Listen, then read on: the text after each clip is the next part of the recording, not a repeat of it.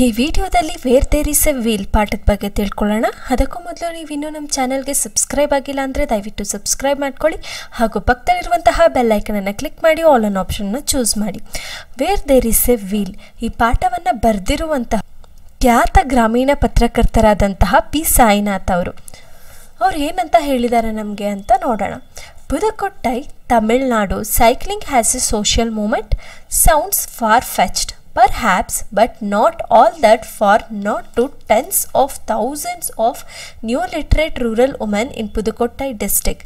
People find ways, sometimes curious ones, of hitting out at their backwardness, of experiencing deafness, of hammering at the fetters that hold them.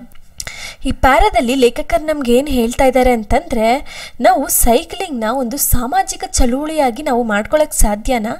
ನಮಗೆ ಅದನ್ನು ಕೇಳಿದ್ರೇ ಒಂಥರ ಅನಿಸುತ್ತಲ್ವ. ಆದರೆ ಈ ಪುದುಕೊಟ್ಟೈ ಡಿಸ್ಟಿಕ್ಕಲ್ಲಿ ಗ್ರಾಮೀಣ ಮಹಿಳೆಯರು cycle ತುಳಿಯೋದನ್ನು ರೂಢಿಸ್ಕೊಳ್ಳೋದ್ರ ಮುಖಾಂತರ ಸಾಮಾಜಿಕ ಚಳುವಳಿಯನ್ನು ಯಾವುದೇ ರೀತಿಯಾದಂತಹ ಸದ್ದು ಗದ್ದಲ ಇಲ್ಲದೆ ನಡೆಸಿದ್ದಾರೆ ಅಂತ ಇಲ್ಲಿ ನಮಗೆ ಹೇಳ್ತಾ ಇದ್ದಾರೆ. ಈಗ ನೆಕ್ಸ್ಟ್ ಪ್ಯಾರಾ ನೋಡೋಣ. In this one of the India's poorest districts, cycling seems the chosen medium for rural women. During the past 18 months, over 100,000 rural women, most of them neoliterates, have taken to bicycling as a symbol of independence, freedom and mobility. If we exclude girls below 10 years of age, it would mean that over 1/4 of rural women here have learned cycling, and over 70,000 of these women have taken part in public exhibition cum contestants to proudly display their new skills, and still the training camps and desire to learn continue. ಈ ಪ್ಯಾರಾದಲ್ಲಿ ನಮಗೆ ಲೇಖಕರು ಏನು ಹೇಳಿದ್ದಾರೆ ಅಂತಂದ್ರೆ, ಭಾರತದ ಅತ್ಯಂತ ಬಡ ಜಿಲ್ಲೆಗಳಲ್ಲಿ ಒಂದಾದಂತಹ ಈ ಪುದುಕೊಟ್ಟೈನಲ್ಲಿ ಈ ಗ್ರಾಮೀಣ ಮಹಿಳೆಯರು ಈ ಸೈಕ್ಲಿಂಗ್ ಮಾಡೋದನ್ನ ಒಂದು ಮಾಧ್ಯಮವಾಗಿ ಅಳವಡಿಸ್ಕೊಂಡಿದ್ದಾರೆ ಅಂತ ಕಾಣಿಸುತ್ತೆ. ಯಾಕೆ ಅಂತಂದ್ರೆ, ಕಳೆದ 18 ತಿಂಗಳಲ್ಲಿ 1 ಲಕ್ಷ ಜನ ಗ್ರಾಮೀಣ ಅನಕ್ಷರಸ್ಥ ಮಹಿಳೆಯರು ಈ ಸೈಕ್ಲಿಂಗ್ ಅನ್ನ ಕಲ್ತಿದ್ದಾರೆ. ಮತ್ತೆ ಈ ಸೈಕ್ಲಿಂಗ್ ಅನ್ನ ಅವರು ಏನಂತ ಅನ್ಕೊಂಡಿದ್ದಾರೆ ಅಂತಂದ್ರೆ, ಇದು ನಮ್ಮ ಸ್ವಾತಂತ್ರ್ಯದ ಸಂಕೇತ ಅಂತ ಅನ್ಕೊಂಡಿದ್ದಾರೆ. ಮತ್ತೆ ಈ ಜಿಲ್ಲೆಯಲ್ಲಿ ನಾವು 10 ವರ್ಷಕ್ಕಿಂತ ಎಲ್ಲ ಹುಡುಗಿಯರನ್ನ ಲೆಕ್ಕಕ್ಕೆ ತಗೊಳ್ದೆ ಬಿಟ್ರೆ ಆಲ್ಮೋಸ್ಟ್ ಈ ಹಳ್ಳಿಯಲ್ಲಿ 3/4 ಜನ ಮಹಿಳೆಯರು ಎಲ್ಲರೂ ಕೂಡ ಸೈಕಲ್ನ ಕಲ್ತಿದ್ದಾರೆ. ಎಲ್ಲರೂ ಕೂಡ ಸೈಕ್ಲಿಂಗ್ ಮಾಡುವಂತ ಸಾಮರ್ಥ್ಯನ ಹೊಂದಿದ್ದಾರೆ. ಮತ್ತೆ ಇಲ್ಲಿ 70,000ಕ್ಕೂ ಅಧಿಕ ಮಹಿಳೆಯರು ಏನ್ ಮಾಡಿದ್ದಾರೆ ಅಂತಂದ್ರೆ, ಇಲ್ಲಿ ಪಬ್ಲಿಕ್ ಎಕ್ಸಿಬಿಷನ್ ಅಥವಾ ಕಂಟೆಸ್ಟೆಂಟ್ಸ್ ಏನ್ ನಡೆಯುತ್ತೆ ಅದರಲ್ಲೆಲ್ಲ ಪಾರ್ಟಿಸಿಪೇಟ್ ಮಾಡಿ ಅವರು ಹೆಮ್ಮೆಯಿಂದ ತಮ್ಮ ಸ್ಕಿಲ್ ಏನಿದೆ ಸೈಕಲ್ ತುಳಿಯೋದು ಅದನ್ನ ಅವರು ಇಲ್ಲಿ ಪ್ರದರ್ಶಿಸಿದ್ದಾರೆ. ಇವತ್ತಿಗೂ ಕೂಡ ಅಲ್ಲಿ ಟ್ರೈನಿಂಗ್ ಕ್ಯಾಂಪ್ಸ್ ನಡೀತಾ ಬರ್ತಿದೆ. ಮತ್ತೆ ಅಲ್ಲಿ ಇನ್ನೂ ಮಹಿಳೆಯರು ಈ ಸೈಕ್ಲಿಂಗ್ ಅನ್ನ ಕಲಿಯೋದನ್ನ ಮುಂದುವರಿಸ್ತಾ ಬಂದಿದ್ದಾರೆ ಅಂತ ಈ ಪ್ಯಾರಾದಲ್ಲಿ ಹೇಳಿದ್ದಾರೆ. ಈಗ ನೆಕ್ಸ್ಟ್ ಪ್ಯಾರಾ ನೋಡೋಣ. In the heart of rural Pudukkottai, Young women zip along the roads on there bicycles. Jameela Bibi, who has taken to cycling, told me, "It's my right. We can go anywhere. Now I don't have to wait for a bus. I know people made dirty remarks when I started cycling, but I paid no attention." ಈ ಪ್ಯಾರಾದಲ್ಲಿ ಏನು ಹೇಳ್ತಾರೆ ಅಂತಂದರೆ, ಪುದುಕೊಟ್ಟೈ ವಿಲೇಜ್ನ ಮಧ್ಯಭಾಗದಲ್ಲಿ Young women's ಏನು ಮಾಡ್ತಾ ಇರ್ತಾರೆ, ರೋಡಲ್ಲಿ ತಮ್ಮ ಬೈಸಿಕಲಿಂದ ಅವರು ಸೈಕ್ಲಿಂಗ್ ಮಾಡ್ತಾ ಇರ್ತಾರೆ. ಅಲ್ಲೇ ಇದ್ದಂತಹ ಜಮೀಲಾ ಬಾಬಿ ಲೇಖಕರಿಗೆ ಏನಂತ ಹೇಳ್ತಾರೆ ಅಂತಂತಂದರೆ, ಸೈಕ್ಲಿಂಗ್ ಮಾಡೋದು ನಮ್ಮ ಹಕ್ಕು. ಇದರಿಂದಾಗಿ ನಾವು ಎಲ್ಲಿಗೆ ಬೇಕೋ ಅಲ್ಲಿಗೆ ಆರಾಮಾಗಿ ಹೋಗ್ಬೋದು. ಇವಾಗ ನಾವು ಬಸ್ಗೋಸ್ಕರ ವೆಯ್ಟ್ ಮಾಡುವಂಥ ಅವಶ್ಯಕತೆ ನನಗಿರಲ್ಲ. ನನಗೆ ಗೊತ್ತು, ನಾನು ಸ್ಟಾರ್ಟಿಂಗು ಈ ಸೈಕ್ಲಿಂಗ್ನ ಸ್ಟಾರ್ಟ್ ಮಾಡಿದಾಗ ಈ ಜನರು ನನ್ನ ಮೇಲೆ ಹಾಗೆ ಹೀಗೆ ಅಂತ ನನಗೆ ಹೇಳೋದಕ್ಕೆ ಶುರು ಮಾಡಿದ್ರು. ಆದರೆ ನಾನು ಇದನ್ನು ಸೈಕ್ಲಿಂಗ್ ಸ್ಟಾರ್ಟ್ ಮಾಡಾದ್ಮೇಲೆ ಯಾರ ಕಡೆ ಕೂಡ ಯಾರು ಏನಂದ್ರೂ ಕೂಡ ನಾನು ಅವ್ರಿಗೆ ಗಮನ ಕೊಡಲಿಲ್ಲ ಅಂತ ಇಲ್ಲಿ ಜಮೀಲಾ ಬಾಬಿ ತಾವು ಸೈಕ್ಲಿಂಗ್ ಸ್ಟಾರ್ಟ್ ಮಾಡಿದಾಗ ಅವ್ರಿಗೆ ಏನು ಎಕ್ಸ್ಪೀರಿಯನ್ಸ್ ಆಯಿತು ಅನ್ನೋದನ್ನ ಲೇಖಕರಿಗೆ ಹೇಳ್ತಾ ಇದ್ದಾರೆ. ಈಗ ನೆಕ್ಸ್ಟ್ ಪ್ಯಾರಾ ನೋಡೋಣ. ಫತಿಮಾ is A secondary school teacher, so addicted to cycling that she hires a bicycle for half an hour each evening. She said, "There is freedom in cycling. We are not dependent on anyone now. I can never give this up." Zamila, Fatima and their friend Avakanni, all in their early 20s, have trained scores of the other young women from their community in the art of cycling. ಈ ಪ್ಯಾರಾದಲ್ಲಿ ಫತಿಮಾ ಅನ್ನುವಂತಹ ಇನ್ನೊಬ್ರು ಮಹಿಳೆ ತಮ್ಮ cycling ಬಗ್ಗೆ ಲೇಖಕರಿಗೆ ಹೇಳ್ತಾ ಇದ್ದಾರೆ. ಇಲ್ಲಿ ಫತಿಮಾ ಅನ್ನೋರು ಏನಾಗಿರ್ತಾರೆ, ಒಬ್ರು ಸೆಕೆಂಡರಿ ಸ್ಕೂಲ್ ಟೀಚರ್ ಆಗಿರ್ತಾರೆ. ಅವರು ಸೈಕ್ಲಿಂಗ್ಗೆ ತುಂಬಾ ಅಡಿಕ್ಟ್ ಆಗಿಬಿಟ್ಟಿರ್ತಾರೆ. ಅವ್ರಿಗೆ ಸೈಕ್ಲಿಂಗ್ನ ತಗೊಳ್ಳೋದಕ್ಕೆ ಕೂಡ ಅವ್ರ ಹತ್ರ ದುಡ್ಡು ಇರಲ್ಲ. ಯಾಕೆಂದರೆ ಸೈಕ್ಲಿಂಗು 1200 ರೂಪಾಯಿ ದುಡ್ಡಾಗಿರುತ್ತೆ. ಹಾಗಾಗಿ ಅವರು ಒಂದು ಅರ್ಧ ಮುಕ್ಕಾಲು ಗಂಟೆ, ಒಂದು ಹಾಫ್ ಆನ್ ಅವರ್ಗೆ ಆ ಸೈಕಲ್ನ ಬಾಡಿಗೆಗೆ ತಗೋತಾ ಇರ್ತಾರೆ. ಅವರು ಏನಂತ ಹೇಳ್ತಾರೆ ಅಂತಂತಂದರೆ ಲೇಖಕರಿಗೆ, ಸೈಕ್ಲಿಂಗ್ ಮಾಡೋದ್ರಲ್ಲಿ ನಮಗೆ ಒಂಥರ ಸ್ವತಂತ್ರ ಸಿಗುತ್ತೆ, ನಾವು ಇಂಡಿಪೆಂಡೆಂಟ್ ಆಗಿರ್ತೀವಿ. ಇವಾಗ ನಾವು ಯಾರ ಮೇಲೂ ಡಿಪೆಂಡ್ ಆಗುವಂಥ ಅವಶ್ಯಕತೆ ಇರಲ್ಲ, ನಾನು ಯಾವತ್ತೂ ಕೂಡ ಈ ಸೈಕ್ಲಿಂಗ್ ಮಾಡೋದನ್ನು ಬಿಡಲ್ಲ ಅಂತ ಈ ಫಾತಿಮಾ ಹೇಳ್ತಾರೆ. ಈ ಜಮೀಲಾ, ಫಾತಿಮಾ ಮತ್ತು ಅವರ ಫ್ರೆಂಡ್ ಆಗಿದ್ದಂತಹ ಅವಕನ್ನಿ ಅನ್ನುವಂಥವರು ಎಲ್ಲರೂ ಕೂಡ ಸೇರಿಕೊಂಡು ಅವರ 20 ವರ್ಷದ ವಯಸ್ಸಿನಲ್ಲೇ ಅವರು ಬೇರೆ ಏನು ಮಹಿಳೆಯರು ಇರ್ತಾರೆ ಅವ್ರ ಜೊತೆ, ಅವ್ರ ಸಹಪಾಠಿಗಳು, ಅವ್ರಿಗೂ ಕೂಡ ಈ ಸೈಕ್ಲಿಂಗನ್ನು ಕಲಿಸಿರ್ತಾರೆ ಅಂತ ಇಲ್ಲಿ ಲೇಖಕರು ನಮಗೆ ಹೇಳ್ತಾ ಇದ್ದಾರೆ. ಈಗ ನೆಕ್ಸ್ಟ್ ಪ್ಯಾರಾ ನೋಡೋಣ. Cycling has swept across this district. Women agricultural workers, quarry labourers and village health nurses R among it's fans, joining the rush R ಬಲ್ವಾಡಿ and anganwadi workers, gem cutters and school teachers and grama sevikas and midday meal workers are not far behind. The vast majority are those who have just become literate.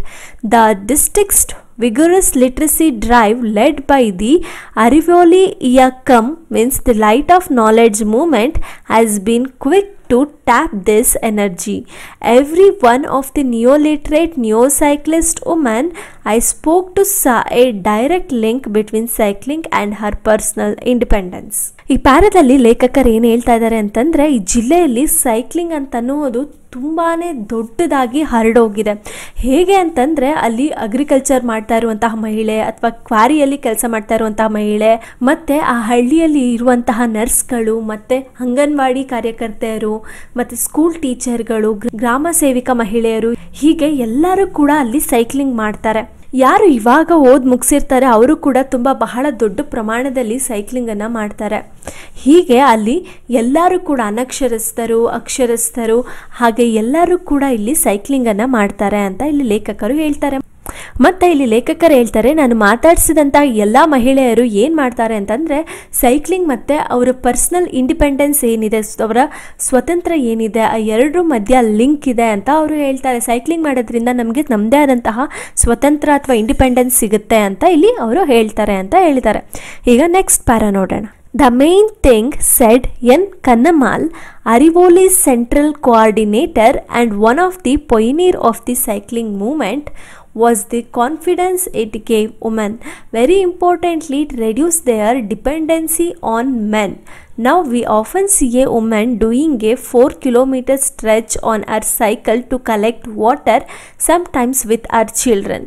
Even carting provisions from other places can be done on their own. But believe me, women had to put up with vicious attacks on their character when this began. So many made filthy remarks. But Arivoli gave cycling social sanction, so women took to it. Arivoli ಅಂತ ಅನ್ನುವುದು ಒಂದು light off knowledge ಅನ್ನುವಂತಹ ಒಂದು moment, ಒಂದು ಚಳುವಳಿ.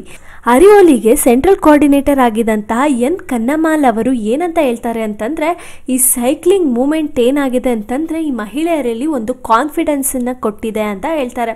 ಮತ್ತು ಅವ್ರು ಹೇಳ್ತಾರೆ, ತುಂಬ ಇಂಪಾರ್ಟೆಂಟಾಗಿ ಅಥವಾ ತುಂಬ ಪ್ರಮುಖವಾಗಿ ಏನು ಮಾಡಿದೆ ಈ ಸೈಕ್ಲಿಂಗ್ ಅಂತ ಅನ್ನೋದು ಅಂತಂದರೆ, ಮಹಿಳೆಯರು ಪುರುಷರ ಮೇಲೆ ಡಿಪೆಂಡ್ ಆಗೋದನ್ನು ಇದು ತಪ್ಪಿಸಿದೆ ಅಂತ ಹೇಳ್ತಾರೆ. ಮತ್ತು ಇವಾಗ ಮಹಿಳೆಯರು ನೀರನ್ನು ತರಬೇಕು ಅಂತಂದರೆ 4-5 ಕಿಲೋಮೀಟ್ರು ಅವರು ಸೈಕಲಲ್ಲಿ ಹೋಗಿ, ಇವಾಗ ಅವ್ರ ಮಕ್ಕಳ ಜೊತೆನೂ ಹೋಗಿ ಕೆಲವೊಂದು ಸಲ ಹೋಗಿ ನೀರನ್ನು ತೊಗೊಂಡು ಬರ್ತಾರೆ. ಮತ್ತು ಅವರಿಗೆ ಬೇರೆ ಕಡೆ ಹೋಗಿ ಏನಾದರೂ ದಿನಸಿ ಸಾಮಾನು ತರಬೇಕು ಅಂದರೂ ಕೂಡ ಇವಾಗ ಅವರಾಗಿದ್ದು ಅವ್ರ ಸ್ವಂತವಾಗಿ ಹೋಗಿ ಸೈಕಲಲ್ಲಿ ತರ್ತಾರೆ. ಮತ್ತು ಅವ್ರು ಹೇಳ್ತಾರೆ, ಇವತ್ತು ಈ ಸೈಕ್ಲಿಂಗ್ ಇಷ್ಟು ದೊಡ್ಡದಾಗಿ ಹರಡಿದ್ರು ಕೂಡ ಸ್ಟಾರ್ಟಿಂಗ್ ಇವರು ಸೈಕ್ಲಿಂಗ್ನ ಸ್ಟಾರ್ಟ್ ಮಾಡಿದಾಗ ಅಲ್ಲಿ ಸೈಕ್ಲಿಂಗ್ ಸ್ಟಾರ್ಟ್ ಮಾಡಿದಂತಹ ಮಹಿಳೆಯರು ಅಲ್ಲಿರುವಂತಹ ಜನದಿಂದ ಎಷ್ಟೊಂದು ಮಾತುಗಳನ್ನ ಕೇಳಬೇಕಾಯಿತು. ಮತ್ತು ಈ ಸೈಕ್ಲಿಂಗ್ ಮಾಡ್ತಾ ಇದ್ದಂತಹ ಮಹಿಳೆಯರ ಮೇಲೆ ಏನೇನೋ ರೀತಿಯಾದಂತಹ ಕೆಟ್ಟ ಹೇಳಿಕೆಗಳನ್ನೂ ಕೂಡ ಈ ಜನರು ಕೊಡ್ತಾ ಇದ್ರು. ಆದರೆ ಈ ಅರಿವೋಲಿ ಮೂಮೆಂಟ್ ಅವರು ಈ ಸೈಕ್ಲಿಂಗನ್ನು ಮಹಿಳೆಯರಿಗೆ ಪ್ರೋತ್ಸಾಹಿಸಿದ್ರು. ಹಾಗಾಗಿ ಮಹಿಳೆಯರು ಅದನ್ನು ಒಂದು ಮೂಮೆಂಟ್ ಆಗಿ ತಗೊಂಡ್ರು ಅಂತ ಈ ಪ್ಯಾರಾದಲ್ಲಿ ಅರಿವೋಲಿ ಮೂಮೆಂಟ್ನ ಕೋಆರ್ಡಿನೇಟರ್ ಆದಂತಹ ಎನ್ ಕನ್ನಮಾಲ್ ಅವರು ಲೇಖಕರಿಗೆ ಹೇಳ್ತಾರೆ. ಈಗ ನೆಕ್ಸ್ಟ್ ಪ್ಯಾರಾ ನೋಡೋಣ. Early among them ಕನ್ನಮಾಲ್ Har self. Though a science graduate, she had never mustered the courage to cycle early. ಇಲ್ಲಿ ಲೇಖಕರು ಹೇಳ್ತಿದ್ದಾರೆ, ಸ್ಟಾರ್ಟಿಂಗ್ ಅಲ್ಲಿ ಕನ್ನಮಾಲ ಅವರು ಒಬ್ರು ಸೈನ್ಸ್ ಗ್ರಾಜ್ಯುಯೇಟ್ ಆಗಿದ್ರು ಕೂಡ ಅವರಿಗೇನೆ ಸೈಕ್ಲಿಂಗ್ ಮಾಡೋದಕ್ಕೆ ಧೈರ್ಯ ಇರಲಿಲ್ಲ ಅಂತ ಹೇಳ್ತಾ ಇದ್ದಾರೆ. ನೆಕ್ಸ್ಟ್ ಪ್ಯಾರಾ ನೋಡೋಣ. Visiting on Arivoli cycling training camp is on unusual experience. In Kilakuruchai village, all the prospective learners had turned out in their Sunday best. You can't help being struck by the sheer passion of the pro cycling movement. They had to know cycling offered a way out of enforced routines around male imposed barriers. The neo cyclist even sings songs produced by Arivoli to encourage bicycling. One of these has lines like, "Oh sister, come learn cycling, move with the wheels of time." ಈ ಪ್ಯಾರದಲ್ಲಿ ಏನು ಹೇಳ್ತಾ ಇದ್ದಾರೆ ಅಂತಂತಂದರೆ, cycling training camp ಆದಂತಹ ಅರಿವೋಲಿಯಲ್ಲಿ ಒಂದು unusual experience ಆಗುತ್ತೆ. ಏನಪ್ಪ ಅಂತಂದರೆ, ಈ ಕ್ಯಾಂಪು ಕಿಲಕುರುಚೈ ಅನ್ನುವಂತಹ ಹಳ್ಳಿಯಲ್ಲಿ ನಡೀತಾ ಇರುತ್ತೆ. ಅಲ್ಲಿ ತುಂಬ ಸಂಡೇ ಬೆಸ್ಟ್ ನಡೀತಾ ಇರುತ್ತೆ. ಸಂಡೇ ಅಲ್ಲಿ ಏನಪ್ಪ ಅಂತಂದರೆ ಬಹಳ ಜನ ಅಲ್ಲಿಗೆ ಲರ್ನರ್ಸ್ ಬಂದಿರ್ತಾರೆ. ಅಲ್ಲಿ ಏನು ಮಾಡಬೇಕಂತ ಅಂದ್ಕೊಂಡಿರ್ತಾರೆ ಅಂತಂದರೆ, ಮೂಮೆಂಟ್ ಅವ್ರದ್ದು ಉದ್ದೇಶ ಏನಪ್ಪ ಅಂತಂದರೆ, ಈ ಪುರುಷರು ಏನು ನಮಗೆ ಅಡ್ಡ ಗೋಡೆಗಳನ್ನ ಹಾಕಿರ್ತಾರೆ ಅದನ್ನು ತೆಗೆದು ಅದರಿಂದ ಮುಂದೆ ಹೋಗಿ ನಾವು ನಮ್ಮ ಸ್ವಾತಂತ್ರ್ಯವನ್ನು ಈ ಸೈಕ್ಲಿಂಗ್ ಮುಖಾಂತರ ಕಂಡುಕೊಳ್ಬೇಕು ಅನ್ನುವಂತಹದ್ದು ಈ ಸೈಕ್ಲಿಂಗ್ನ ಉದ್ದೇಶ ಆಗಿರುತ್ತೆ. ಆ ಟ್ರೈನಿಂಗ್ ಕ್ಯಾಂಪಿಗೆ ಬಹಳ ಸಂಖ್ಯೆಯಲ್ಲಿ ಸೈಕಲ್ನ ಕಲಿಯೋದಕ್ಕೆ, ಹೊಸ ಸೈಕಲ್ ಕಲಿಯುವಂತಹವರು ಎಲ್ಲ ಮಹಿಳೆಯರು ಕೂಡ ಬಂದಿರ್ತಾರೆ. ಆಗ ಅವರನ್ನು ಎನ್ಕರೇಜ್ ಮಾಡೋದಕ್ಕೆ ಅರವೋಲಿ ಟ್ರೈನಿಂಗ್ ಕ್ಯಾಂಪ್ ಅವರು ಒಂದು ಸಾಂಗನ್ನು ಕೂಡ ಅವ್ರಿಗೆ ಕಂಪೋಸ್ ಮಾಡಿರ್ತಾರೆ. ಎಲ್ಲರೂ ಕೂಡ ಆ ಸಾಂಗನ್ನು ಆಡ್ತಾ ಸೈಕಲ್ನ ಕುಳಿಯೋದನ್ನ ಅವರು ಅಲ್ಲಿ ಕಲಿತಾರೆ. ಆ ಸಾಂಗ್ ಯಾವ ರೀತಿ ಇತ್ತಪ್ಪ ಅಂತಂದ್ರೆ, "ಓ sister come learn cycle, move with the wheels of time." ಅಂದರೆ ಬನ್ನಿ ಅಕ್ಕ ಸೈಕಲನ್ನು ಕಲಿಯಿರಿ, ಕಾಲಚಕ್ರದ ಜೊತೆ ನಡೆಯಿರಿ ಅನ್ನೋ ಥರ ಆ ಸಾಂಗು ಇರುತ್ತೆ. ಆ ಸಾಂಗನ್ನು ಆಡಿಕೊಂಡು ಎಲ್ಲ ಮಹಿಳೆಯರು ಕೂಡ ಅಲ್ಲಿ ಸೈಕ್ಲಿಂಗ್ನ ಕಲಿತಾ ಇರ್ತಾರೆ ಅಂತ ಈ ಪ್ಯಾರಾದಲ್ಲಿ ಹೇಳಿದ್ದಾರೆ. ಈಗ ನೆಕ್ಸ್ಟ್ ಪ್ಯಾರಾ ನೋಡೋಣ. Very large numbers of those ಟ್ರೈನೆಡ್ have come back to help new learners. They work free of charge for Arivoli as masters trainers. There is not only a desire to learn but a widespread perception among them that all women ought to learn cycling. In turn, their experience has enriched the literacy movement. The new cyclists are bound even more passionately than before to Aravoli. ಈ ಪ್ಯಾರಾದಲ್ಲಿ ಏನು ಹೇಳಿದ್ದಾರೆ ಅಂತಂದರೆ, ಬಹಳ ಸಂಖ್ಯೆಯಲ್ಲಿ ಏನು ಈ ಸೈಕ್ಲಿಂಗಿಗೆ train ಆಗ್ತಾಯಿದ್ರು, ಸೈಕ್ಲಿಂಗ್ನ ಈ ಅರವಲ್ಲಿಯಿಂದ ಕಲಿತಾ ಇದ್ರು, ಅವರು ಮತ್ತೆ ವಾಪಸ್ ಅರವಲ್ಲಿಗೆ ಬರ್ತಿದ್ರು. ಅರವಲ್ಲಿಗೆ ಬಂದು ಅವರ ಟ್ರೈನರ್ಸ್ ಹೇಗೆ ಟ್ರೈನ್ ಮಾಡ್ತಾಯಿದ್ರು ಫ್ರೀಯಾಗಿ, ಹಾಗೆ ಇವರು ಕೂಡ ನೆಕ್ಸ್ಟ್ ಜನ್ರೇಷನ್ ಯಾರು ಸೈಕಲ್ ಕಲಿತಾರೆ ಅವ್ರಿಗೆ ಇವರು ಫ್ರೀಯಾಗಿ ಟ್ರೈನ್ ಮಾಡ್ತಾಯಿದ್ರು. ಇದು ಕೇವಲ ಕಲಿಕೆ ಆಗಿರಲಿಲ್ಲ, ಇದು ಎಲ್ಲ ಮಹಿಳೆಯರು ಕೂಡ ಇದನ್ನು ಕಲೀಲೇಬೇಕು ಅನ್ನುವಂತಹ ರೀತಿಯಲ್ಲಿ ಇಲ್ಲಿಗೆ ಬರ್ತಾಯಿದ್ರು. ಇದು ತುಂಬ ಜಾಸ್ತಿ ಮಟ್ಟದಲ್ಲಿ ಇಲ್ಲಿ ಮಹಿಳೆಯರು ಸೈಕ್ಲಿಂಗ್ನ ಕಲಿಯೋದಕ್ಕೆ ಬರ್ತಿದ್ರು. ಪ್ರತಿ ಸಲ ಪ್ರತಿ ಬ್ಯಾಚು ಸೈಕ್ಲಿಂಗ್ಗೆ ಹೊಸಬ್ರು ಕಲಿಯೋಕ್ಕೆ ಬರ್ತಾ ಇದ್ದವರಲ್ಲಿ ಇದ್ದಂತಹ ಪ್ಯಾಷನ್ನು ತುಂಬಾನೇ ಜಾಸ್ತಿ ಆಗ್ತಾ ಇತ್ತು ಹೊರತು ಯಾವತ್ತೂ ಕಡಿಮೆ ಆಗ್ತಾ ಇರಲಿಲ್ಲ ಅಂತ ಲೇಖಕರು ಈ ಪ್ಯಾರಾದಲ್ಲಿ ನಮಗೆ ತಿಳಿಸಿದ್ದಾರೆ. ಈಗ ನೆಕ್ಸ್ಟ್ ಪ್ಯಾರಾ ನೋಡೋಣ. The whole phenomenon was the brain child of the popular farmer district collector Sheila Rani ಚೌಕತ್. Her idea in 1991 was to train female activists so that literacy would reach women in the interior. She also included mobility as a part of the literacy drive. This flowed from the fact that lack of mobility among women played a big role in undermining their confidence. Undermining their confidence. Chunkat pushed the banks to give loans for women to buy cycles. She also got each block to accept specific duties in promoting the drive. As the top official in the district, she gave it great personal attention. ಈ ಪ್ಯಾರಾದಲ್ಲಿ ಪುದುಕೊಟ್ಟೈನಲ್ಲಿ ಹೇಗೆ ಈ cycling movement start ಆಯಿತು ಅನ್ನೋದನ್ನು ತಿಳಿಸ್ಕೊಟ್ಟಿದ್ದಾರೆ. 1991 ಅಂದರೆ 1991ನಲ್ಲಿ district collector ಆಗಿದ್ದಂತಹ ಶೀಲಾರಾಣಿ Chunkath ಅವರು ಏನು ಮಾಡ್ತಾರೆ ಅಂತಂದರೆ, ಈ ಲಿಟ್ರಸಿ ಡ್ರೈವ್ ಅಂತಂದರೆ ಬೇರೆಯವರಿಗೆ ಸಾಕ್ಷರತೆಯನ್ನು ಕಳಿಸೋದಕ್ಕೆ ಈ ಮಹಿಳಾ ಕಾರ್ಯಕರ್ತರು ಏನಿರ್ತಾರೆ ಅವರಿಗೆ ಕಷ್ಟ ಆಗ್ತಾ ಇರುತ್ತೆ. ಸೊ ಅವರು ಬೇರೆಯವ್ರಿಗೆ ಏನಾದರೂ ಅಕ್ಷರ ಹೇಳ್ಕೊಡ್ಬೇಕು ಅಂತಂದರೆ ಅವರು ತುಂಬಾ ದೂರ ಹೋಗಬೇಕಾಗಿರುತ್ತೆ. ಹಾಗಾಗಿ ಅವರು ಇವ್ರಿಗೆ ಏನು ಮಾಡ್ತಾರೆ ಅಂತಂತಂದರೆ ಅವರು ಈ ಸಾಕ್ಷರತೆ ಜೊತೆಗೆ ಈ ಚಲನೆಯನ್ನು ಕೂಡ ಅವರು ಇದರಲ್ಲಿ ಇನ್ಕ್ಲೂಡ್ ಮಾಡ್ತಾರೆ. ಮತ್ತು ಎಷ್ಟೊಂದು ಜನ ಮಹಿಳೆಯರು ಸ್ವತಂತ್ರವಾಗಿ ಓಡಾಡ್ತಿರಲ್ಲ. ಇದರಿಂದ ಏನಾಗುತ್ತೆ ಅಂತಂದರೆ ಅವ್ರಿಗೆ ಕಾನ್ಫಿಡೆನ್ಸ್ ತುಂಬಾ ಕಡಿಮೆ ಆಗ್ತಾ ಇರುತ್ತೆ, ಅವ್ರ ಕಾನ್ಫಿಡೆನ್ಸ್ ತುಂಬಾ ಕುಗ್ತಾ ಇರುತ್ತೆ. ಹಾಗಾಗಿ ಚುಂಕತ್ ಅವರು ಏನು ಮಾಡ್ತಾರೆ ಅಂತಂದರೆ ಈ ಬ್ಯಾಂಕ್ನವ್ರಿಗೆ ಮಹಿಳೆಯರು ಬೈಸಿಕಲ್ನ ತಗೊಳ್ಳೋದಕ್ಕೆ ಅವರಿಗೆ ಲೋನನ್ನು ಕೊಡುವಂತೆ ಮಾಡ್ತಾರೆ. ಮತ್ತು ಅವರೇ ಈ ಸೈಕ್ಲಿಂಗ್ ಬಗ್ಗೆ ಒಂದು ಪರ್ಸನಲ್ ಅಟೆನ್ಷನ್ನ ಅವರು ತಗೋತಾರೆ. ನೆಕ್ಸ್ಟ್ ಪ್ಯಾರಾ ನೋಡೋಣ. First, the activist learn cycling, then new literates wanted to learn, every woman wanted to learn. Not surprisingly this LED to A shortage of ladies cycles. Never mind, ಜೆಂಟ್ cycles would do just as nicely. Thank you. Some women preferred the latter as these have an additional bar from the seat to the handle. You can seat a child on that. And to this day, thousands of women here ride gent cycles. Thousands of others dream of the day they will be able to afford any bicycle at all. So ಹಾಗಾಗಿ ಇಲ್ಲಿ ಮೊದಲಿಗೆ travelling ಮಾಡೋದಕ್ಕೆ ಕಷ್ಟಪಡ್ತಾ ಇದ್ದಂತಹ ಮಹಿಳಾ ಕಾರ್ಯಕರ್ತೆಯರು ಮೊದಲಿಗೆ cycling ಕಲಿತಾರೆ.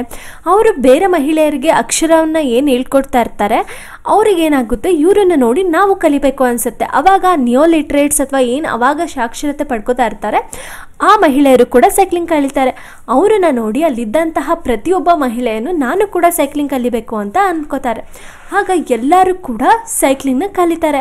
ಹೀಗೆ ಆ ಡಿಸ್ಟ್ರಿಕ್ಟಲ್ಲಿ ಇದ್ದಂತಹ ಎಲ್ಲ ಮಹಿಳೆಯರು ಸೈಕ್ಲಿಂಗ್ ಕಲಿಯೋದಕ್ಕೆ ಅಭ್ಯಾಸ ಮಾಡೋದಕ್ಕೆ ಶುರು ಮಾಡಿದಾಗ ಅಲ್ಲಿ ಏನಾಗುತ್ತೆ ಅಂತಂದರೆ ಲೇಡೀಸ್ ಸೈಕಲ್ ಶಾರ್ಟೇಜ್ ಆಗೋಗುತ್ತೆ. ಆವಾಗ ಅವ್ರೇನು ತಲೆ ಕೆಡಿಸ್ಕೊಳ್ಳಲ್ಲ. ಆಗಲೂ ಕೂಡ ಏನು ಮಾಡ್ತಾರೆ ಅಂದರೆ ಜೆಂಟ್ಸ್ ಸೈಕಲ್ ಆದ್ರೆ ಏನಾಯಿತು ಅದಿನ್ನೂ ಚೆನ್ನಾಗಿರುತ್ತೆ ಅಂದ್ಬಿಟ್ಟು ಅದನ್ನು ತಗೊಂಡು ಅದನ್ನು ತುಳಿಯೋದಕ್ಕೆ ಸ್ಟಾರ್ಟ್ ಮಾಡ್ತಾರೆ. ಕೆಲವೊಬ್ಬರು ಮಹಿಳೆಯರು ಈ ಲೇಡೀಸ್ ಸೈಕಲ್ಗಿಂತ ಜೆಂಟ್ಸ್ ಸೈಕಲ್ನ ಪ್ರಿಫರ್ ಮಾಡೋದಕ್ಕೆ ಶುರು ಮಾಡ್ತಾರೆ. ಯಾಕೆ ಅಂತಂದರೆ ಅದರಲ್ಲಿ ಮಧ್ಯ ಒಂದು ಕಂಬಿ ಇರುತ್ತೆ, ಅದ್ರ ಮೇಲೆ ಏನು ಮಾಡ್ಬೋದು ಅಂತಂದರೆ ಮಕ್ಕಳನ್ನ ಕೂರಿಸ್ಕೋಬೋದು ಆರಾಮಾಗಿ ಅಂತ ಅವರು ಕೆಲವೊಬ್ಬರು ಜೆಂಟ್ಸ್ ಸೈಕಲ್ನು ಕೂಡ ಪ್ರಿಫರ್ ಮಾಡೋದಕ್ಕೆ ಶುರು ಮಾಡ್ತಾರೆ. ಹೀಗೆ ಇವತ್ತಿಗೆ ಸಾವಿರಾರು ಜನ ಮಹಿಳೆಯರು ಜೆಂಟ್ಸ್ ಸೈಕಲ್ನು ಕೂಡ ಅಲ್ಲಿ ತುಳಿತಾ ಇದ್ದಾರೆ ಅಂತ ಇಲ್ಲಿ ಲೇಖಕರು ನಮಗೆ ಹೇಳಿದ್ದಾರೆ. ಈಗ ನೆಕ್ಸ್ಟ್ ಪ್ಯಾರಾ ನೋಡೋಣ. After the International Women's Day in 1992, this district can never be the same. Flags on the handlebars, bell ringing, over 1,500 female cyclists took Pudukottai by storm. Their all-women cycle rally stunned the town's inhabitants with its massive showing. ಈ ಪ್ಯಾರಾದಲ್ಲಿ ಏನಂತ ಹೇಳಿದ್ದಾರೆ ಅಂತಂದರೆ 1992ರಲ್ಲಿ ಅಂತಾರಾಷ್ಟ್ರೀಯ ಮಹಿಳಾ ದಿನಾಚರಣೆ ಬರುವಷ್ಟರಲ್ಲಿ ಈ district ಮೊದಲು ಥರ ಇರಲಿಲ್ಲ. ಇಲ್ಲೇನಾಗಿತ್ತು ಅಂತಂದರೆ ಎಲ್ಲ 1,500 ಫೀಮೇಲ್ ಸೈಕ್ಲಿಸ್ಟ್ ಏನಿರ್ತಾರೆ ಪುದುಕೊಟ್ಟೈನಲ್ಲಿ ಅವರೆಲ್ಲರೂ ಕೂಡ ತಮ್ಮ ಹ್ಯಾಂಡಲ್ ಬಾರ್ಸ್ ಮೇಲೆ ಫ್ಲ್ಯಾಗನ್ನು ಆಡ್ಕೊಂಡು ಬೆಲ್ಲನ್ನು ರಿಂಗ್ ಮಾಡ್ತಾ ಸೈಕಲ್ದನ್ನ ಒಂದು ಸುನಾಮಿ ರೀತಿ ಬರ್ತಾರೆ. ಅಂತಾರಾಷ್ಟ್ರೀಯ ದಿನಾಚರಣೆಯ ಪ್ರಯುಕ್ತ ಅಲ್ಲಿದ್ದಂತಹ ಮಹಿಳೆಯರೆಲ್ಲರೂ ಕೂಡ ಸೈಕ್ಲಿಂಗ್ ರ್ಯಾಲಿಯನ್ನು ಮಾಡೋದ್ರ ಮುಖಾಂತರ ಅಲ್ಲಿದ್ದಂತಹ ನಗರವಾಸಿಗಳಿಗೆಲ್ಲ ಒಂದು ಅಚ್ಚರಿ ಮೂಡಿಸೋ ರೀತಿ ಮಾಡ್ತಾರೆ. ಈಗ ನೆಕ್ಸ್ಟ್ ಪ್ಯಾರಾ ನೋಡೋಣ. What did the mails think? One who had to approve was S. Kannakarajan, owner of Ram Cycles. This single dealer saw a rise of over 350% in the sale of ladies cycles in 1 year. That figure is probably an underestimate for two reasons. One, a lot of women unable to wait for ladies cycles went in for men's cycles. 2. Kannakarajan shared his information with me with great caution. For all he knew, I was an undercover agent of the sales tax department. ಈ ಪ್ಯಾರಾದಲ್ಲಿ ಲೇಖಕರು ಏನು ಹೇಳ್ತಾರೆ ಅಂತಂದರೆ ಆ ಪುದುಕೊಟ್ಟೈನ ಊರಲ್ಲಿ ಅಥವಾ ಜಿಲ್ಲೆಯಲ್ಲಿ ಇದ್ದಂತಹ ಒಂದೇ ಒಂದು ಸೈಕಲ್ ಅಂಗಡಿ ಯಾವುದಪ್ಪ ಅಂತಂದರೆ ಅದು ರಾಮ್ ಸೈಕಲ್ಸ್. ಆ ರಾಮ್ ಸೈಕಲ್ನ ಓನರ್ ಆದಂಥ ಎಸ್ ಕನಕರಾಜನ್ನ ಕೇಳಿದಾಗ ಅವಾಗ ಅವನು ಹೇಳ್ತಾನೆ ಆ ಒಂದು ವರ್ಷದಲ್ಲೇ ಆ ಲೇಡೀಸ್ ಸೈಕಲ್ಸ್ನ ಮಾರಾಟ ಏನಿದೆ ಅದು 350% ಅಷ್ಟು ಸೇಲ್ಸ್ ಜಾಸ್ತಿ ಆಯಿತು ಅಂತ ಹೇಳ್ತಾನೆ. ಆದರೆ ಲೇಖಕರು ನಮಗೆ ಹೇಳ್ತಾ ಇದ್ದಾರೆ ಏನಪ್ಪ ಅಂತಂತಂದರೆ ಮೇ ಬಿ ಅವ್ನು ಹೇಳಿರುವಂತಹ ಲೆಕ್ಕವನ್ನು ನಾವು ತಗೊಳಕ್ಕಾಗಲ್ಲ, ಅದು ಮೇ ಬಿ ಸುಳ್ಳಿರ್ಬೋದು. ಯಾಕೆ ಅಂತ ಇನ್ನೂ ಜಾಸ್ತಿ ಸೇಲ್ ಆಗಿರ್ಬೋದು. ಯಾಕೆಪ್ಪ ಅಂತಂತಂದರೆ ಮೊದಲನೇದಾಗಿ ಅಲ್ಲಿದ್ದಂತಹ ಮಹಿಳೆಯರು ಈ ಲೇಡಿ ಸೈಕಲ್ ಬರೋವರೆಗೂ ಕೂಡ ಅವ್ರ ಕೈಲಿ ಕಾಯಕ್ಕೆ ಆಗ್ತಾ ಇರಲ್ಲ, ಅವರು ಸೈಕಲ್ನ ಕಲಿಬೇಕಾಗಿರುತ್ತೆ. ಹಾಗಾಗಿ ಅವ್ರು ಏನು ಮಾಡ್ತಾರೆ ಅಂತಂದರೆ ಮೆನ್ಸ್ ಸೈಕಲ್ ಏನಿರುತ್ತೆ ಅದನ್ನೇ ತೊಗೊಂಡು ಕಲಿತಾ ಇರ್ತಾರೆ. ಹೀಗಾಗಿ ಅವ್ನು ಹೇಳಿರೋ ಲೆಕ್ಕ ತಪ್ಪಿರ್ಬೋದು. ಮತ್ತು ಎರಡನೇದಾಗಿ ಕನಕರಾಜನ್ನು ನನ್ನ ಹತ್ರ ಇನ್ಫಾರ್ಮೇಷನ್ನ ಶೇರ್ ಮಾಡಬೇಕಾದ್ರೆ ಬಹಳ ಹುಷಾರಾಗಿ ಶೇರ್ ಮಾಡಿದಾನೆ. ಯಾಕೆ ಅಂತಂದ್ರೆ ಅವನಿಗೆ ಗೊತ್ತು ನಾನು ಟ್ಯಾಕ್ಸ್ ಡಿಪಾರ್ಟ್ಮೆಂಟ್ ನ ಅಂಡರ್ ಕವರ್ ಏಜೆಂಟ್ ಅನ್ನೋದನ್ನ ಲೇಖಕರು ಹೇಳಿದ್ದಾರೆ. ಈಗ ನೆಕ್ಸ್ಟ್ ಪ್ಯಾರಾ ನೋಡೋಣ. In any case, not all males were hostile. Some were even encouraging. Muttu Bhaskaran, a male Arivoli activist, for instance, he wrote the famous cycling song that has become their anthem. ಇಲ್ಲೇನು ಹೇಳ್ತಿದ್ದಾರೆ ಅಂತಂದರೆ ಎಲ್ಲ ಪುರುಷರು ಕೂಡ ಈ cycling ಮಾಡೋದ್ರನ್ನ oppose ಮಾಡ್ತಾ ಇರಲ್ಲ, ಕೆಲವೊಬ್ಬರು ಕೂಡ ಸಪೋರ್ಟ್ ಮಾಡ್ತಾ ಇರ್ತಾರೆ. ಅದರಲ್ಲಿ ಒಬ್ಬರಾದಂತಹ ಮುತ್ತು ಭಾಸ್ಕರನ್ ಅವರು ಏನಾಗಿರ್ತಾರೆ ಅಂತಂದರೆ ಈ ಅರವಲ್ಲಿ ಏನು ಮೂವ್ಮೆಂಟ್ ಇರುತ್ತೆ, ಸೈಕ್ಲಿಂಗ್ ಕಲಿಸುವಂತಹ ಅಭಿಯಾನ ಏನಿರುತ್ತೆ, ಈ ಅಭಿಯಾನದಲ್ಲಿ ಅವರು ಕೂಡ ಒಬ್ಬರು ಸೈಕ್ಲಿಂಗ್ನ ಹೇಳ್ಕೊಡುವಂತಹ ಆ್ಯಕ್ಟಿವಿಸ್ಟ್ ಆಗಿರ್ತಾರೆ. ಅವ್ರು ಏನು ಮಾಡ್ತಾರೆ ಅಂತಂದರೆ ಒಂದು ಫೇಮಸ್ ಸಾಂಗ್ನ ಅಲ್ಲಿ ಬರೀತಾರೆ. ಆ ಸಾಂಗ್ ಏನು ಮಾಡುತ್ತೆ ಅಂತಂದರೆ ಅವರಿಗೆ ಒಂದು ಆ್ಯಂಥಮ್ ಆಗುತ್ತೆ ಅಂತ ಹೇಳ್ತಾರೆ. ಈಗ ನೆಕ್ಸ್ಟ್ ಪ್ಯಾರಾ ನೋಡೋಣ. Van in the blessing heat of Kudimian Malay's stone quarries, you run into Manoramni 22 training others. You know it's all worth it. A quarry worker and Arivoli volunteer herself. She thinks it vital that her co-workers learn cycling. Our areas are a little cut off, she told me. Those who know cycling, they can be mobile. In a single week in 1992, more than 70,000 women displayed their cycling skills at the public exhibition cum contestants run by Arivoli. An impressive UNICEF sanctioned 50 mopeds for Arivoli women activists. ಈ ಪ್ಯಾರದಲ್ಲಿ ಏನು ಹೇಳ್ತಾ ಇದ್ದಾರೆ ಅಂತಂದರೆ ಕುಡಿಮೇನ್ ಮಲೈಸ್ನ stone ಕ್ವಾರಿಯಲ್ಲಿ, ಕಲ್ಲಿನ ಕ್ವಾರಿಯಲ್ಲಿ ಕೆಲಸ ಮಾಡ್ತಾ ಇರುವಂತಹ ಮನೋರಾಣಿ ಅನ್ನುವಂತಹ 22 ವರ್ಷದ ಮಹಿಳೆ ಏನು ಮಾಡ್ತಾಳೆ ಅಂತಂತಂದರೆ ತನ್ನ ಕೋವರ್ಕರ್ಸ್ ಯಾರಿರ್ತಾರೆ ಅವರೆಲ್ಲರಿಗೂ ಕೂಡ ಅವಳು ಸೈಕ್ಲಿಂಗ್ನ ಹೇಳ್ಕೊಡ್ತಾಳೆ. ಮತ್ತು ಅವಳು ಏನಾಗಿರ್ತಾಳೆ ಅಂತಂದರೆ ಅರಿವೋಲಿ ಮೂವ್ಮೆಂಟ್ನ ವಾಲಂಟಿಯರ್ ಕೂಡ ಆಗಿರ್ತಾಳೆ. ಅವಳು ಲೇಖಕರಿಗೆ ಏನಂತ ಹೇಳ್ತಾಳೆ ಅಂತಂದರೆ ಯಾರಿಗೆ ಸೈಕ್ಲಿಂಗ್ ಗೊತ್ತೋ ಅವರು ಆರಾಮಾಗಿ ಅವರು ಎಲ್ಲಿ ಬೇಕೋ ಅಲ್ಲಿ ಆರಾಮಾಗಿ ಓಡಾಡ್ಬೋದು. ಮತ್ತು 1992ರಲ್ಲಿ ಒಂದೇ ವಾರದಲ್ಲಿ 70,000ಕ್ಕಿಂತ ಜಾಸ್ತಿ ಮಹಿಳೆಯರು ಅವರು ಒಂದು ಅರವಳ್ಳಿ ಅನ್ನುವಂತಹ ಸೈಕ್ಲಿಂಗ್ ಕ್ಯಾಂಪೇನ್ ಮೂವ್ಮೆಂಟ್ ಅವರು ಏನಿದ್ರು ಅವರು ಒಂದು ಕಂಡಕ್ಟ್ ಮಾಡಿದಂತಹ ಎಕ್ಸಿಬಿಷನ್ ಅಥವಾ ಕಂಟೆಸ್ಟೆಂಟಲ್ಲಿ ಅವರ ಸೈಕ್ಲಿಂಗ್ ಸ್ಕಿಲ್ಲನ್ನು ಅವರು ತೋರಿಸಿದ್ದಾರೆ. ಇದನ್ನು ನೋಡಿ ಇಂಪ್ರೆಸ್ ಆದಂತಹ ಯುನಿಸೆಫ್ ಅನ್ನುವಂತಹ ಆರ್ಗನೈಸೇಷನ್ 50 ಅರವಳ್ಳಿ ಮಹಿಳಾ ಕಾರ್ಯಕರ್ತರಿಗೆ ಫ್ರೀ ಆಗಿ ಮೋಪೆಡ್ಸ್ ಅನ್ನು ನೀಡಿದೆ ಅಂತ ಹೇಳ್ತಾರೆ. ಈಗ ನೆಕ್ಸ್ಟ್ ಪ್ಯಾರಾ ನೋಡೋಣ. Cycling has had very definite economic implications. It Boost income. Some of the women here sell agricultural or other produce within a group of villages. For them, the bicycle cuts down on time wasted in waiting for bus. This is crucial in poorly connected routes. Secondly, it gives you much more time to focus on selling your produce.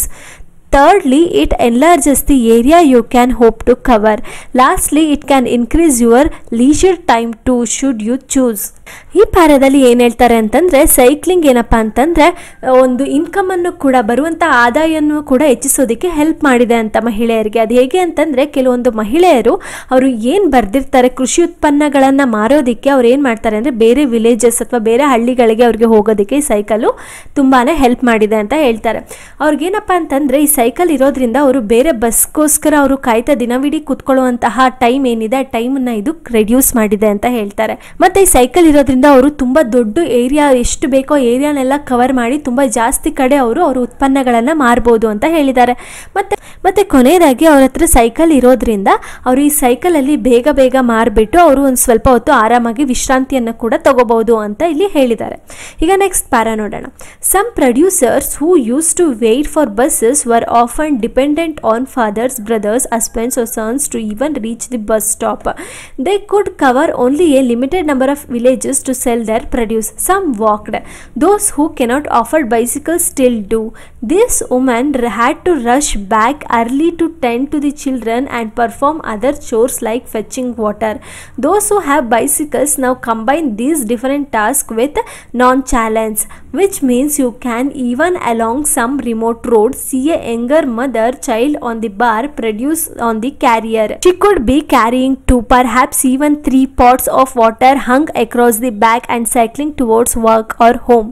ಈ ಪ್ಯಾರಾದಲ್ಲಿ ಏನು ಹೇಳಿದ್ದಾರೆ ಅಂತಂದರೆ small producer ಅಂದರೆ ಸ್ವಲ್ಪ ಪ್ರಮಾಣದಲ್ಲಿ ಯಾರು ಅವ್ರ crops ಎಲ್ಲ ಪ್ರೊಡ್ಯೂಸ್ ಮಾಡಿ ಬೇರೆ ಕಡೆ ಮಾರಕ್ಕೆ ಹೋಗ್ತಾ ಇರ್ತಾರೆ ಅವ್ರು ಏನು ಮಾಡಬೇಕಾಗಿರುತ್ತೆ ಬಸ್ಗೋಸ್ಕರ ವೆಯ್ಟ್ ಮಾಡಬೇಕಾಗಿರುತ್ತೆ. ಆದರೆ ಈ ಬಸ್ಗೋಸ್ಕರ ವೆಯ್ಟ್ ಮಾಡೋದಷ್ಟೇ ಅಲ್ಲ, ಅವ್ರವ್ರ ಮನೆಯಿಂದ ಈ ಬಸ್ ಸ್ಟಾಪ್ನ ಅವರು ರೀಚ್ ಆಗಬೇಕು ಅಂತಂದರೆ ಯಾರಾದರೂ ಅವರು ಅಣ್ಣನೋ ತಮ್ಮನೋ ತಂದೆನೋ ಗಂಡನೋ ಅಥವಾ ಮಗನೋ ಯಾರ್ದಾರೋ ಒಬ್ಬರ ಮೇಲೆ ಅವರು ಡಿಪೆಂಡ್ ಆಗಬೇಕಾಗಿರುತ್ತೆ. ಮತ್ತು ಅವರು ಕೇವಲ ಕೆಲವು ಹಳ್ಳಿಗಳನ್ನು ಮಾತ್ರ ಅವರು ಲಿಮಿಟೆಡ್ ಜಾಗ ಏನಿರುತ್ತೆ ಅಷ್ಟು ಮಾತ್ರ ಅವರು ಕವರ್ ಮಾಡೋದಕ್ಕೆ ತಗೊಳ್ಳೋದಕ್ಕೆ ಸಾಧ್ಯ ಆಗುತ್ತೆ. ಈಗಲೂ ಕೂಡ ಕೆಲವೊಬ್ರು ಯಾರಿಗೆ ಬೈಸೈಕಲ್ನ ತಗೊಳ್ಳೋದಕ್ಕೆ ಸಾಧ್ಯ ಆಗಲ್ವೋ ಅವ್ರು ಇವಾಗಲೂ ಕೂಡ ವಾಕ್ ಮಾಡ್ಕೊಂಡು ಅಥವಾ ನಡ್ಕೊಂಡು ಈ ರೀತಿ ಕೆಲಸವನ್ನ ಮಾಡ್ತಾರೆ. ಮತ್ತೆ ಇದೊಂದೇ ಕೆಲಸ ಮಹಿಳೆಯರಿಗೆ ಇರೋದಿಲ್ಲ. ಅವರು ಮತ್ತೆ ಅವರು ಏನೇನಿರುತ್ತೆ ಎಲ್ಲ ವಸ್ತುಗಳನ್ನ ಅವರು ಮಾರ್ಬಿಟ್ಟು ಮತ್ತೆ ವಾಪಸ್ ಮನೆಗೆ ಅವರು ಹೋಗ್ಬೇಕಾಗತ್ತೆ, ಅವ್ರ ಮಕ್ಕಳನ್ನ ನೋಡ್ಕೋಬೇಕಾಗತ್ತೆ. ಮತ್ತೆ ಅವರು ಅಡುಗೆ ಎಲ್ಲಿ ನೀರನ್ನ ತುಂಬಾ ದೂರದಿಂದ ತರಬೇಕಾಗಿರುತ್ತೆ. ಹಾಗಾಗಿ ಅವರು ಬೇಗ ಕೂಡ ಮನೆಗೂ ಕೂಡ ಹೋಗುವಂತ ಅವಶ್ಯಕತೆ ಕೂಡ ಅವ್ರಿಗೆ ಇರುತ್ತೆ. ಮತ್ತೆ ಇನ್ನೊಂದು ಕಡೆಗೆ ಬಂದ್ರೆ ಯಾವ ಮಹಿಳೆಯರ ಹತ್ರ ಸೈಕಲ್ ಇರುತ್ತೆ ಆ ಮಹಿಳೆಯರು ಏನ್ ಮಾಡ್ತಾರೆ, ಎಲ್ಲ ಏನ್ ಡಿಫ್ರೆಂಟ್ ಟಾಸ್ಕ್ ಏನೇನು ಕೆಲಸ ಇದೆ ಎಲ್ಲ ಕೆಲಸವನ್ನು ಕೂಡ ಅವರು ಒಟ್ಟಿಗೆ ಕೂಡ ಮಾಡೋದಕ್ಕೆ ಹೆಲ್ಪ್ ಆಗುತ್ತೆ ಅವ್ರಿಗೆ ಬೈಸಿಕಲ್ ಇಂದ.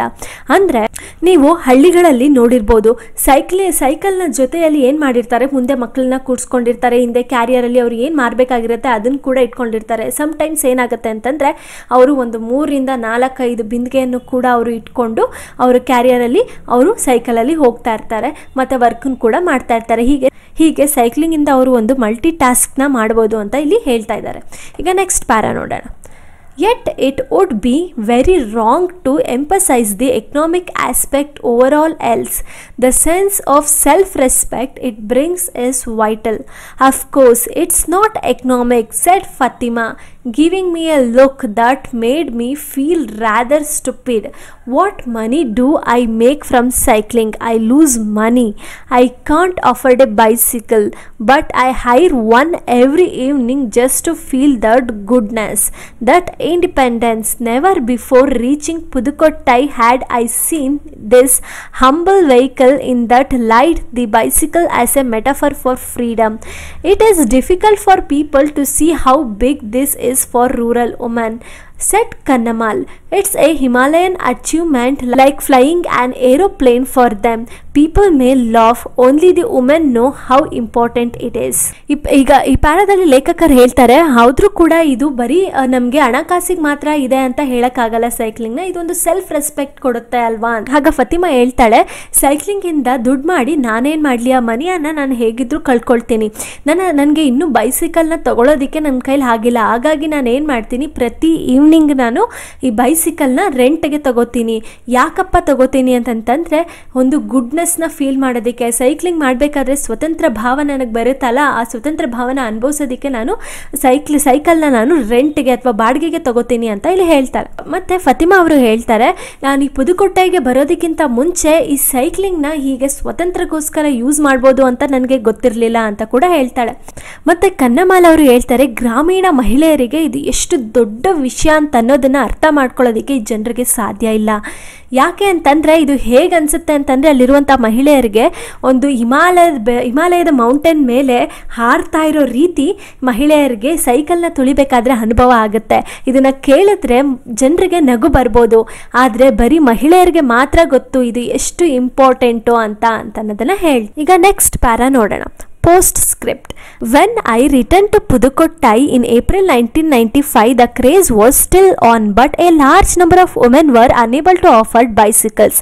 Each now cost around rupees 1,400, and a new generation was coming up that was too young to gain from the first round. But Pudukottai remains unique among Indian districts for the stunning proportion of women who have taken to cycling and the enthusiasm for gaining this skill among the rest. ಮತ್ತೆ ಈ ಪಾರದ ಲೇಖಕರು ಏನು ಹೇಳ್ತಾರೆ ಅಂತಂದ್ರೆ, ಆ ಲೇಖನವನ್ನು ಬರೆದಾದ್ಮೇಲೆ 1995 ಏಪ್ರಿಲಲ್ಲಿ ಮತ್ತೆ ಪುದುಕೊಟ್ಟೈಗೆ ಲೇಖಕರು ವಿಸಿಟ್ ಮಾಡ್ತಾರೆ. ಹಾಗೆ ಅವರಲ್ಲಿ ಏನು ನೋಡ್ತಾರೆ ಅಂತಂದ್ರೆ, ಇನ್ನೂ ಈ ಸೈಕ್ಲಿಂಗ್ ಕ್ರೇಜು ವುಮೆನ್ ಅಲ್ಲಿ ಹಾಗೆ ಇರುತ್ತೆ. ಆದ್ರೆ ಏನಪ್ಪಾ ಅಂತಂದ್ರೆ ಇವಾಗ ಸೈಕಲ್ ತುಂಬಾನೇ ಜಾಸ್ತಿ ಬೆಲೆ ಆಗ್ಬಿಟ್ಟಿರುತ್ತೆ. ಅದು ಹಾಗಾಗಿ ಅಲ್ಲಿರುವಂತಹ ಮಹಿಳೆಯರಿಗೆ ಸೈಕಲ್ನ ತಗೊಳ್ಳೋದಕ್ಕೆ ಆಗ್ತಾ ಇರಲ್ಲ. ಆದರೂ ಕೂಡ ಭಾರತದಲ್ಲಿರುವಂತಹ ಎಲ್ಲ ಜಿಲ್ಲೆಗಳಿಗೆ ಕಂಪೇರ್ ಮಾಡಿದ್ರೆ ಪುದುಕೊಟ್ಟೈ ಎನ್ನುವಂತಹ ಜಿಲ್ಲೆ ಬಹಳ ಯುನಿಕ್ ಆಗಿದೆ. ಏಕೆ ಅಂತಂದ್ರೆ ಬಹಳ ಅಚ್ಚರಿ ಮೂಡಿಸುವಷ್ಟು ಸಂಖ್ಯೆಯಲ್ಲಿ ಇಲ್ಲಿರುವಂತಹ ಮಹಿಳೆಯರು ಸೈಕ್ಲಿಂಗ್ ಅನ್ನ ಕಲ್ತಿದ್ದಾರೆ. ಮತ್ತೆ ಇವತ್ತಿಗೂ ಕೂಡ ಬೇರೆ ಎಲ್ಲ ಸ್ಕಿಲ್ ಅನ್ನ ಕಂಪೇರ್ ಮಾಡಿದ್ರೆ ಅವರು ಸೈಕ್ಲಿಂಗ್ ನ ಕಲಿಯೋದಿಕ್ಕೆ ತುಂಬಾನೇ ಉತ್ಸಾಹವನ್ನ ತೋರಿಸ್ತಾರೆ ಅಂತ ಇಲ್ಲಿ ಲೇಖಕರು ಹೇಳ್ತಾ ಈ ಪಾಠವನ್ನ ಮುಗಿಸಿದ್ದಾರೆ. ಇದು wear there is A wheel ಪಾಠದ ಬಗ್ಗೆ ಆಗಿತ್ತು. ಈ ವಿಡಿಯೋ ನಿಮಗೆ ಇಷ್ಟ ಆಗಿದ್ದಲ್ಲಿ ದಯವಿಟ್ಟು ಲೈಕ್ ಮಾಡಿ, ಶೇರ್ ಮಾಡಿ ಹಾಗೂ ನಮ್ಮ ಚಾನೆಲ್ ಅನ್ನು ಸಬ್ಸ್ಕ್ರೈಬ್ ಮಾಡ್ಕೊಳ್ಳಿ. Thank you.